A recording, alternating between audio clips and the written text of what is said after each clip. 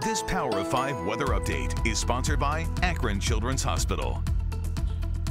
Happy Saturday, Akron Canton. I'm Power 5 meteorologist Katie McGraw. Today we are seeing drying weather. There were a few very unimpressive showers out there yesterday, but our radar is clear for the time being, and we are expecting some breezy winds throughout the day. Highs into the 70s and low 80s. Humidity, if we have any this morning, is going to be falling, getting very comfortable. The biggest issue is going to be those breezy winds. And if you have plans to head up north, closer to Cleveland, Tall Ships Festival this weekend, it's going to be a little bit choppy out there.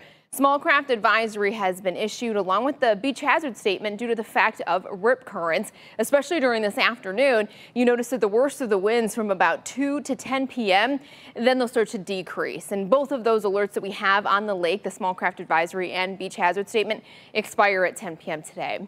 Low pressure down to the south. You notice that the southern half of the state dealing with rain for today, but for us dominated by high pressure throughout the duration of the weekend, leading to beautiful weather. Next chance for storms holds off until Tuesday. Those are going to be some warm days and a little bit humid as well, so we could have some feels like temperatures in the mid-90s.